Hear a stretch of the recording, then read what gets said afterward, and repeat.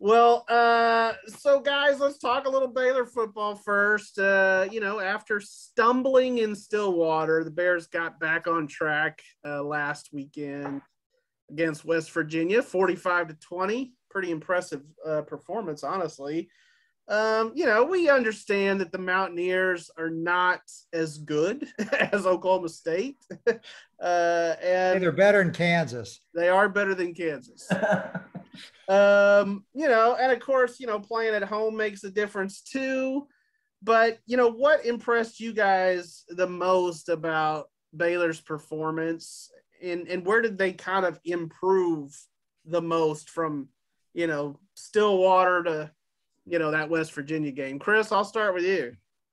To be honest, I was a little relieved. Being in Stillwater, it felt, the play calling, everyone's talked about it, obviously, and it felt like I wondered, do they just not feel comfortable doing drop back pass with Gary? I mean, they have talent at wide receiver. Do they not feel comfortable with him in those one-on-one situations? So to go play West Virginia, do a little more of the standard drop back pass where it's not just fake the handoff here, throw to this guy, where it's a little more Gary, scan the field. I still feel like he's a little late on some of those throws, and that's just going to get better. But it was just refreshing to see that he can do that, and that a defense can't just line up and say, okay, we'll play one-on-one on the outside and fill the box with players, because this offense showed that they can beat that if you try it. How about you, John? I'm going to say the pass rush. They got 6 sacks against West Virginia. They only had 6 sacks coming into the game in 5 games. So, and obviously Apu Eka.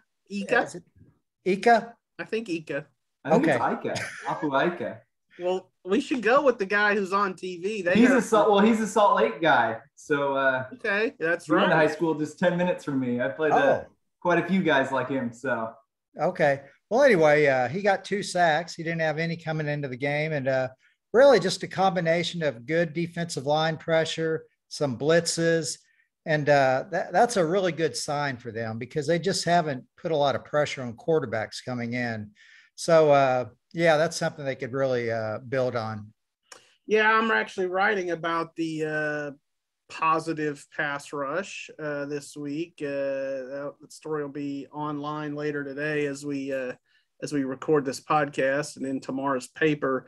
One of the things I thought that was interesting that Dave Aranda mentioned was that it really had a lot more to do with stopping the run. He talked about the fact that they were able to stop the run allowed guys to run free to the quarterback, and that made a difference in that pass rush. And it was easily the best pass rush they've had in the very short Dave Aranda era, and really, the best in a long time, maybe since they had a pretty good guy named James Lynch back there, Johnny. Yeah, he was decent. Yeah, pretty good. Pretty good.